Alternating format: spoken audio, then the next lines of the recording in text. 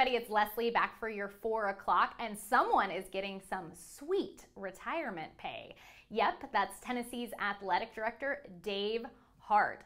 They're going to pay him 3/4 of his salary, that's $645,000 and some change, after retirement starts June 2017. Read more about the terms of the agreement, how the installments will be broken down, and what he says about it. One more thing, the potential for a new athletic director. We have all that for you. And on to the TFP's Player of the Week. Gordon Lee's senior running back, Drew Cobb. Our sports guys say he is a stud on both sides of that ball. And last week's game, he was so close to reaching a school record. We have that for you on our sports section of the web.